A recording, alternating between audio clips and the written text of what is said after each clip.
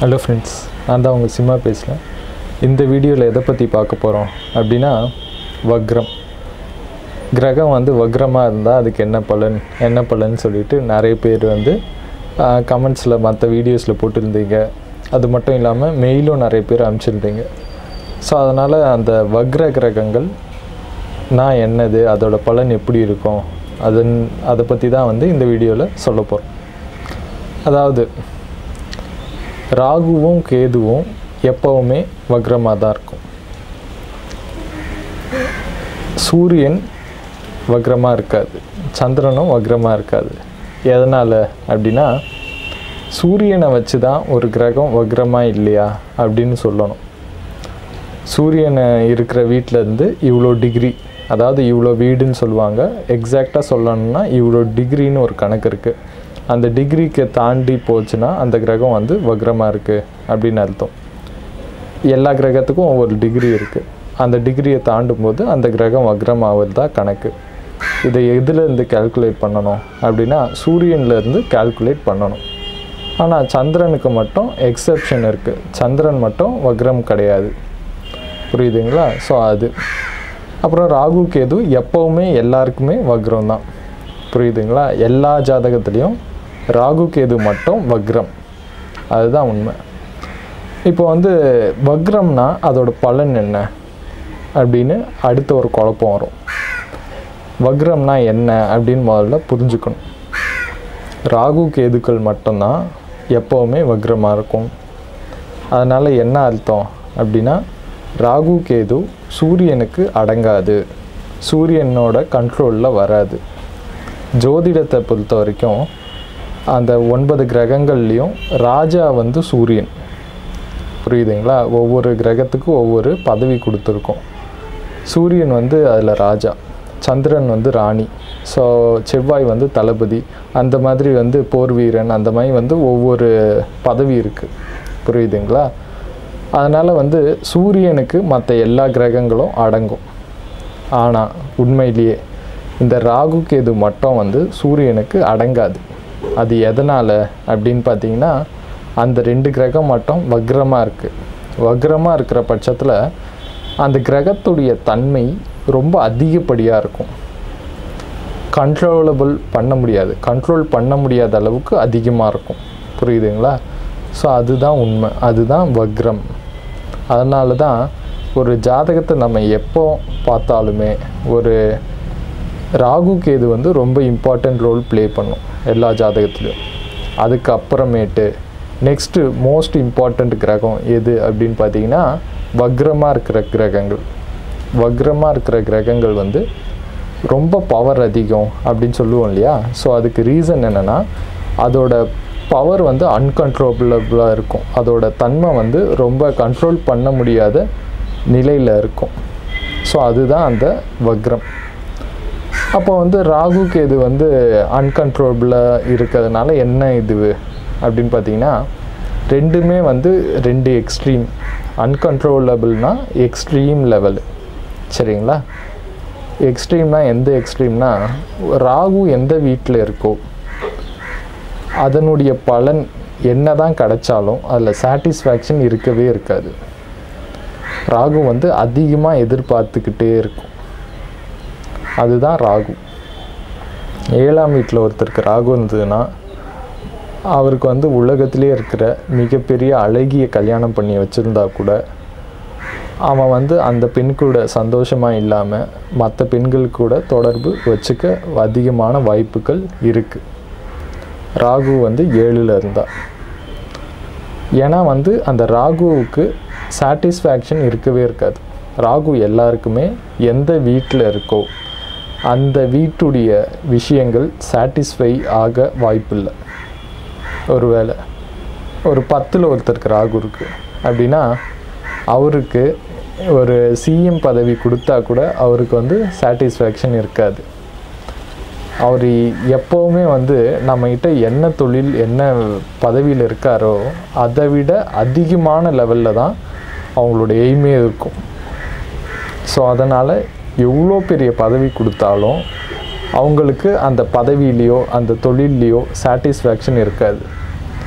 ஒரு பெரிய பிஸ்னஸ் மேனாக இருந்தாலும் அதுதான். கோடிக்கணக்கில் வந்து டேர்ன் ஓவர் ஆனாலும் அந்த தொழிலில் வந்து அவங்களுக்கு அந்த ஜாப் சாட்டிஸ்ஃபேக்ஷன் அது இது எதுவுமே கிடைக்காது. இது எதனால் அப்படின்னா 10ல் ராகு இருக்கிறதுனால.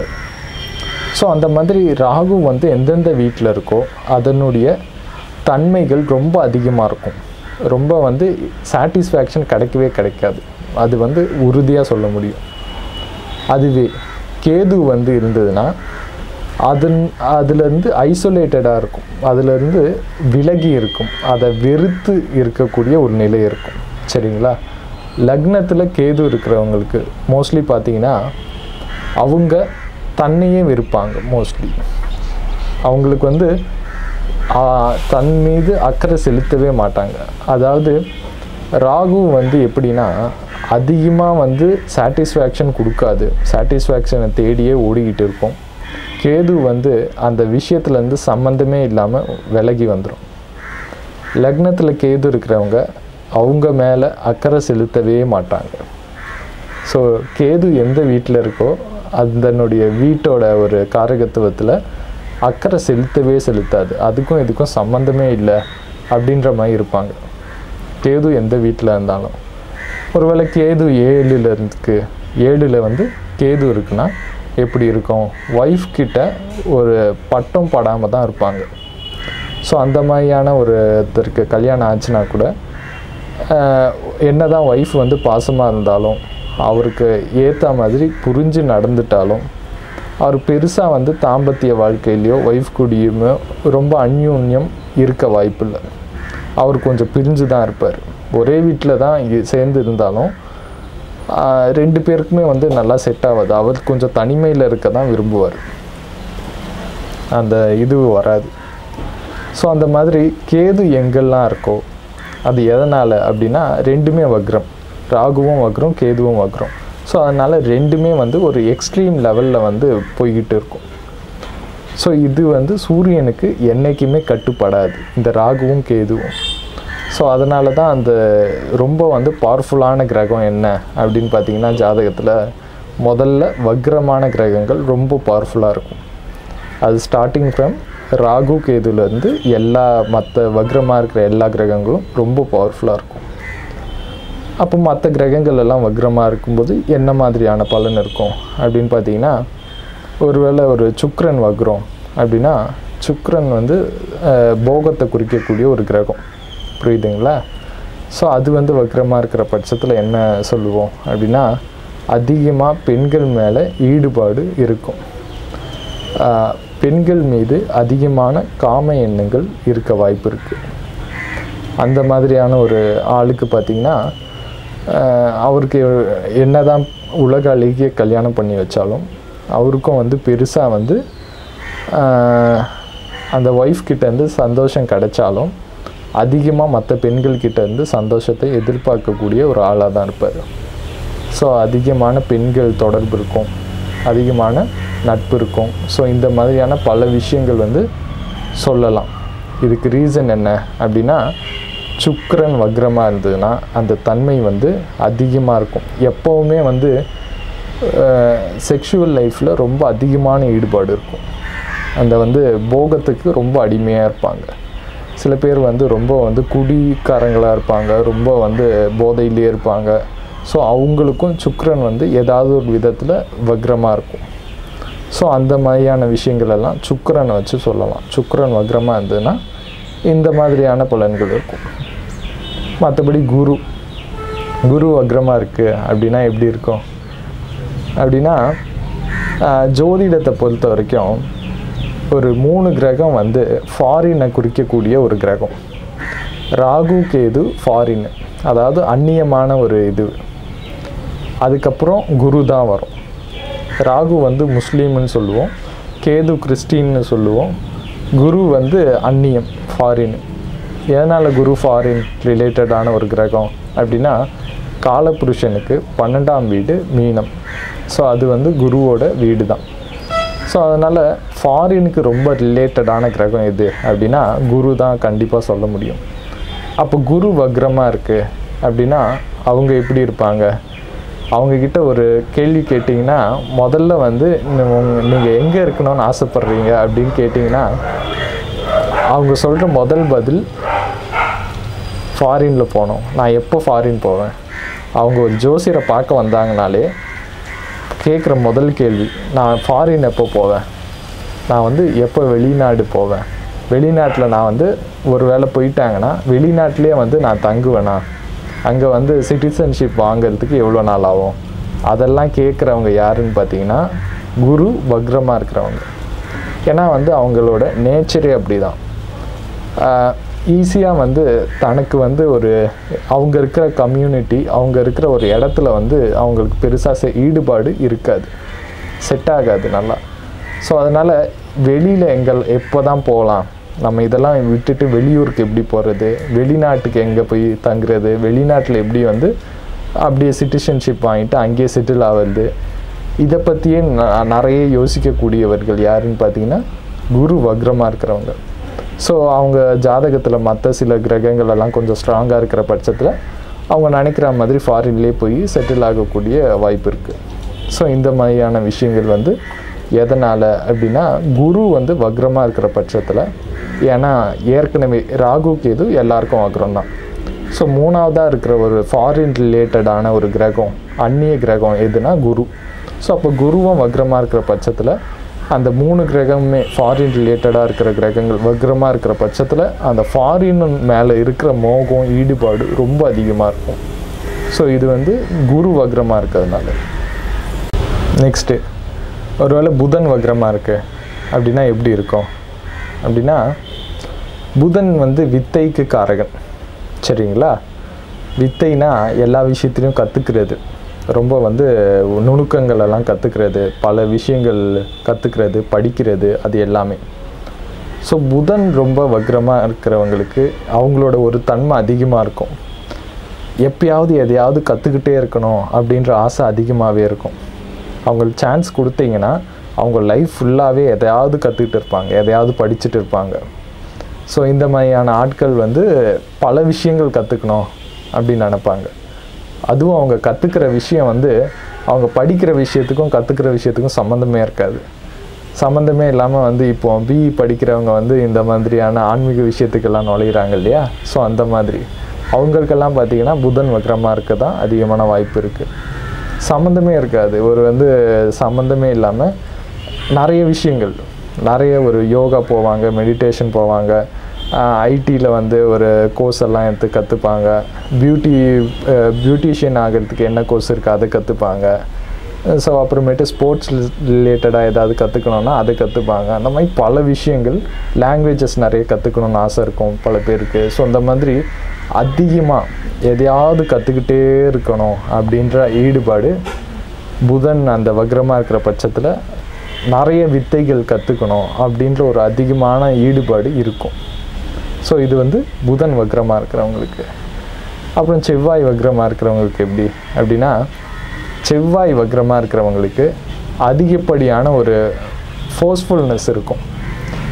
எந்த செயல் செய்கிறதா இருந்தாலும், எந்த விஷயம் செய்கிறதா இருந்தாலும் ரொம்ப வந்து ஃபாஸ்ட்டாக செய்யணும் அப்படின்னு எதிர்பார்ப்பாங்க. ரொம்ப டக்கு டக்குன்னு முடிக்கணும் அப்படின்னு ஆசைப்படுவாங்க. டக்குன்னா எப்படின்னா, இந்த மாதிரி ஆளுங்க தான் நீங்கள் ஜஸ்ட்டு வந்து ஒரு ஃபோன் போட்டு கேட்டிங்கன்னு வச்சுக்கோங்களேன், இன்றைக்கி ஈவினிங் வந்து நம்ம வெளியூர் போகலாமா அப்படின்னா ஓகே, உடனே ஓகே நான் பேக் பண்ண போகிறேன் அப்படின்னு சொல்லிடுவாங்க. ஸோ அந்த மாதிரி வந்து ரொம்ப எந்த ஒரு விஷயமா இருந்தாலும் ரொம்ப ஃபாஸ்ட்டாக செய்யக்கூடியவங்க. ஏன்னா செவ்வாயே வந்து ஆக்ஷனுக்கு ஒரு காரகன். நம்ம செய்யக்கூடிய செயலுக்கு வந்து செவ்வாய் ரொம்ப முக்கியம். ஸோ அப்போ வந்து அந்த செவ்வாயே வக்ரமாக இருக்கும்போது அவங்க செய்கிற ஒவ்வொரு செயலுமே ரொம்ப ஃபாஸ்ட்டாக செய்யணும்னு எதிர்பார்ப்பாங்க. புரியுதுங்களா? ஸோ அவங்க கூட ஈடு கொடுக்கறது அவ்வளோ சுலபம் கிடையாது. அது மட்டும் இல்லாமல் எந்த விஷயத்துலையும் ஃபாஸ்ட்டாக இருக்கணும் அப்படின்னு நினைக்கிறவங்க தன்னுடைய உடம்பையும் வந்து ரொம்ப சீராக வச்சுக்கணும் அப்படின்னு நினைப்பாங்க. ஸோ ரொம்ப வந்து ஸ்போர்ட்ஸ்லேயும் இன்ட்ரெஸ்ட் இருக்கும், உடம்பை ரொம்ப ஃபிட்டாக வச்சுக்கணும் அப்படின்ற ஒரு எண்ணம் அதிகமாக இருக்கும், ரொம்ப வந்து மேன்லினஸ் அதிகமாக இருக்கும். புரியுதுங்களா? ஸோ அந்த மாதிரியான ஒரு இது இருக்கும். ஒருவேளை இது பெண்கள் இருந்ததுன்னு வச்சுக்கோங்களேன், பெண்களுக்கு இந்த செவ்வாய் வக்ரம் அப்படின்னா அவங்களுக்கும் அதிகமாக வந்து ஆண்கள் மேலே ஈடுபாடு கொஞ்சம் அதிகமாக இருக்க வாய்ப்பு இருக்குது. அது வந்து செவ்வாய் வந்து பெண்களுக்கு வந்து ஹஸ்பண்டையும் குறிக்கக்கூடிய ஒரு கிரகம் இல்லையா. ஸோ அதனால் பெண்களுக்கு வந்து மற்ற ஆண்கள் மேலே வந்து கொஞ்சம் அதிகமான வந்து ஒரு ஈடுபாடும் இருக்குன்னு சொல்லலாம்.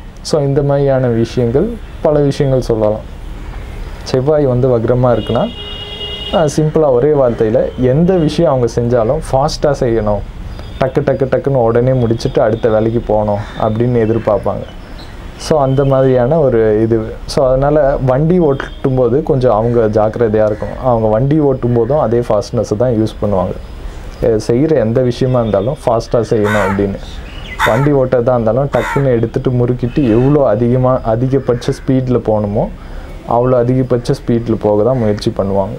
ஸோ இது எல்லாமே வந்து செவ்வாய் வக்ரமாக இருக்கிறவங்களுக்கு. நெக்ஸ்ட்டு சனி ஒரு வேளை வக்ரமாக இருக்குது அப்படின்னா அது எப்படி இருக்கும் அப்படின்னா, இந்த இதில் எல்லா கிரகத்தை விட சனி இன்ஃபேக்ட் வக்ரமாக இருக்கிறது நல்லது. எதனால் அப்படின்னா, சனி பொதுவாகவே அதோட நேச்சர் என்ன அப்படின்னா, கொடுக்குற விஷயங்கள் எல்லாம் கொடுக்கும். ஆனால் ரொம்ப லேட்டாக, எவ்வளோ லேட் பண்ண முடியுமோ அவ்வளோ லேட்டாக கொடுக்க சான்சஸ் அதிகமாக இருக்குது சனி. ஆனால் சனி ஒரு வேளை வக்ரமாக இருக்குது அப்படின்னா எப்படி இருக்கும்? பல விஷயங்கள் சீக்கிரமாக நடந்துடும். புரியுதுங்களா? பல விஷயங்கள் சீக்கிரமாக நடந்துடும். பொதுவாக இந்த 7ல் சனி இருந்தால் மேரேஜ் டிலே ஆகுது, லேட் ஆகுது அப்படின்னு சொல்லுவாங்க. ஈவன் அது லக்னத்தில் சனி இருந்தால் கூட லேட் ஆகலாம். ஸோ இந்த மாதிரியான பல விஷயங்கள் எல்லாம் இருக்குது இல்லையா. ஒரு வேளை அதே சனி ஒரு 7லேயோ லக்னத்துலேயோ இருக்கிற சனி வக்ரமாக இருந்தது அப்படின்னா எப்படி இருக்கும்? உடனே கல்யாணம் நடந்துடும். கரெக்டாக 25 வயசில் டப்புன்னு கல்யாணம் நடந்துடும். வேலை வந்து கரெக்டாக கிடைக்கும், இந்த நேரத்தில் டக்குன்னு கிடைக்கும். புரியுதுங்களா? ஏன்னா வந்து லக்னத்தில் வந்து 10ஆம் பார்வையாக 10ஆம் வீட்டை பார்க்குது இல்லையா. ஸோ அந்த மாதிரி வந்து வாழ்க்கையில் நடக்கக்கூடிய எல்லா விஷயமும் மோஸ்ட்லி வந்து அந்த வீடு சம்மந்தப்பட்ட விஷயங்கள் எல்லாமே வந்து ஃபாஸ்ட்டாக நடந்துடும். டக்குன்னு நடந்துடும் அந்தந்த டயத்தில். ஸோ அதனால் சனி வந்து வக்ரமாக இருக்கிறது ரொம்ப நல்ல விஷயந்தான். சரிங்களா? ஸோ இப்போது வக்ரம்னா என்னன்னு புரிஞ்சிருப்பீங்க. வக்ரம்னா சிம்பிளாக சொல்லணும்னா ரொம்ப எக்ஸ்ட்ரீம் லெவலு. புரியுதுங்களா? அன்கண்ட்ரோலபிள், யாராலையும் கண்ட்ரோல் பண்ண முடியாத அளவுக்கு ரொம்ப எக்ஸ்ட்ரீமாக இருக்கும். ஸோ அதுதான் வந்து வக்ரம். இது வந்து எந்த நூலில் இருக்குது, எங்கே இருக்குது அப்படி இப்படின்னு கேட்காதீங்க. இது எல்லாமே என்னுடைய இவ்வளோ நாள் நான் ஜோதிடம், இவ்வளோ நாள் ஜாதகங்கள் பார்க்குற எக்ஸ்பீரியன்ஸில் நான் சொல்கிறேன் இந்த வக்ரத்துக்கு. ஸோ இது உங்களுக்கும் சில கிரகங்கள் வக்ரமாக இருக்கலாம். கண்டிப்பாக வந்து அப்படி இருக்கிற பட்சத்தில் நான் சொன்ன இந்த விஷயங்கள் எல்லாம் கரெக்டாக இல்லையா அப்படின்னு சொல்லிட்டு தாராளம் உங்களுடைய கமெண்ட்ஸை வந்து கீழே போடுங்க. சரிங்களா? ஸோ அப்போ தான் வந்து மற்றவங்க பார்க்குறவங்களுக்கும் புரியும் எந்த லெவலுக்கு வந்து இது கரெக்டாக இருக்குது அப்படின்னு சொல்லிட்டு. ஓகே ஃப்ரெண்ட்ஸ், ஸோ இந்த வீடியோ வந்து இதோட முடிவடையுது. ஸோ கூடிய சீக்கிரம் அடுத்த இந்த மாதிரி ஒரு முக்கியமான வீடியோவோட உங்களை சந்திக்கிறேன். சரிங்களா? Thank you friends.